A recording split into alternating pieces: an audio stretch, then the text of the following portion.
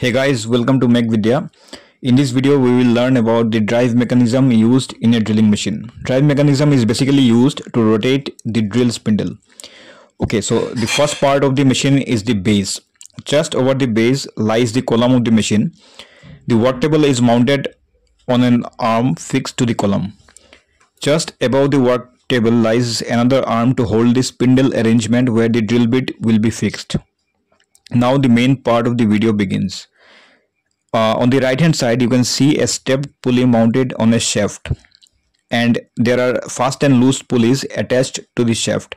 A fast pulley basically rotates along with the shaft and transmits the motion when connected by a belt, whereas a loose pulley is used when we don't want to transmit any motion. It is actually of a bigger diameter and moves independently with the shaft. Anyways, now a belt is connected to the stepped cone pulley, which is again connected to another stepped cone pulley above, which is fitted to an overhead shaft 4. So when the pulley 1 rotates, this motion gets transmitted to the overhead shaft 4 through the belt.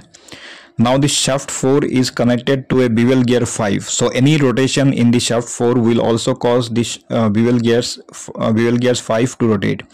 Now connected to the bevel gear is our drill spindle. So the spindle will rotate due to this rotation of the bevel gears, and this is how we rotate the drill bit through the spindle and finally carry out the drilling operations. So to summarize, first the bottom shaft rotates, which in turn rotates the overhead shaft 4. This in turn rotates the drill spindle through the bevel gears, and finally the drilling is done on a workpiece.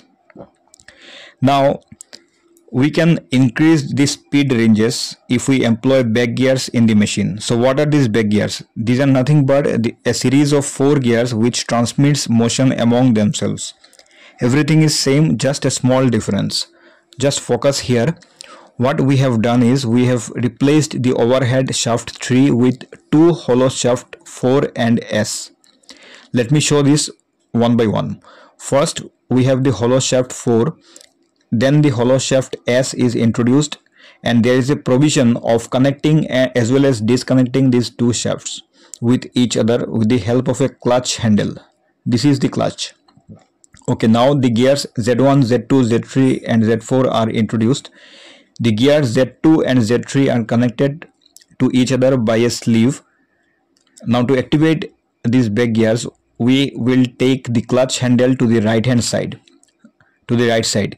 Now see, there is no connection between the 2 hollow shafts. So the bottom shaft rotates, and through the belt and cone pulleys this motion gets transmitted up and rotates the hollow shaft 4. The gear Z1 connected to it starts rotating. As a result, the gear Z2, which is in contact with Z1, it also starts rotating. Now gear Z2 and Z3 are again connected to each other by a sleeve, so Z3 will also rotate due to the rotation of Z2. Finally Z4 rotates as it is connected to the Z3, and the gear the gear Z4 rotates the hollow spindle S. This in turn rotates the bevel gears, which in turn rotates the spindle of the drill. Now if I do not want to use the back gears, simply what I will do is I will take the clutch handle to the left. This will disengage the gears Z2 and Z3 from Z1 and Z4. So the gears will now have no effect in the motion transmission. The shafts 4 and S are directly connected and can rotate the bevel gears 5, which will then rotate the spindle 6. Different speeds can be obtained by shifting the belt from one step to the other. Thus 4 different speeds can be obtained with back gears in, as well as 4 different speeds can be achieved by back gears out.